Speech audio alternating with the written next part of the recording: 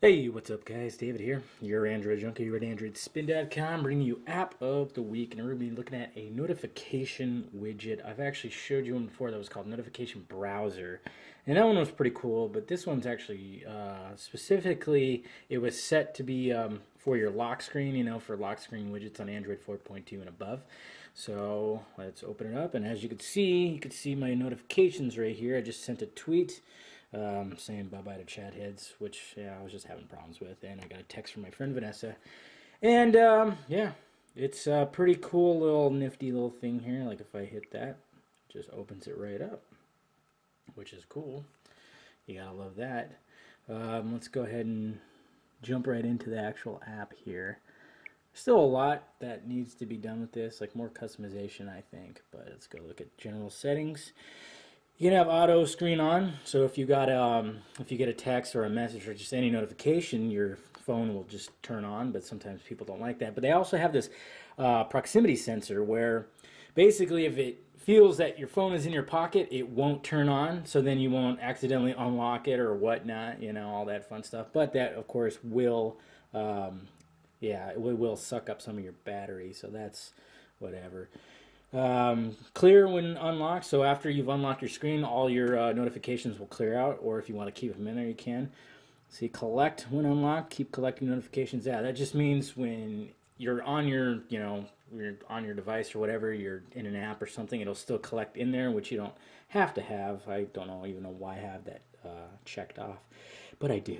Anyways, disable click, which means, how I clicked and it just went right in there. That means if you just disable that, so you don't have that function. But let's see, we got appearance, clock style. I just have a regular Android 4.2 clock. You can have auto switch or compact, make it smaller, or you can have it hidden if you don't want one. Clock color, I just have it white right now. I didn't think about changing it to blue. Let's go ahead and change it to blue. Then we got notification style.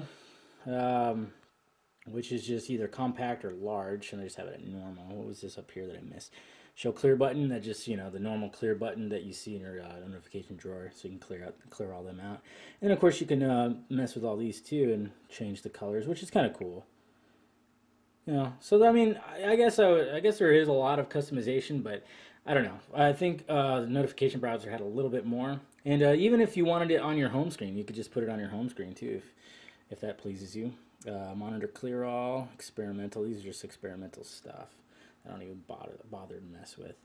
And then of course I got these apps with specific settings, which I have no apps with specific settings.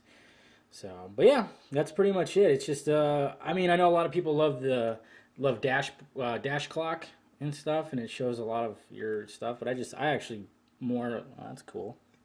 Holo blue or hollow blue, whatever the heck you want to call it. Hollow, yeah, it's probably hollow. Anyways, yeah. So it's a pretty interesting little widget. I like it because I could just, even when you're right here, you could just click and open, and it'll just open up whatever notification. Of course, I'm not getting any notifications right now. I hit up like 2 or 3 people.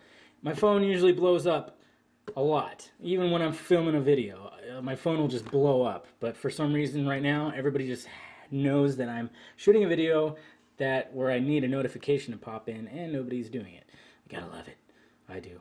But yeah, notification widget, it's free in the Play Store, so I would suggest giving it a try. See if you like it. See if you like it better than Dash Clock. I know Dash Clock shows like other stuff like events and calendar events, alarms and stuff, but it doesn't show, and it does show some of your notifications, but you get your actual notifications with like the notification icons, which I like, so that's pretty cool. Anyways, guys, hit that like, thumbs up button if you like this video. Make sure you subscribe to the Android Spin channel if you have not already. Well, I am David, your Android junkie at AndroidSpin.com, and this has been App of the Week Notification, a widget.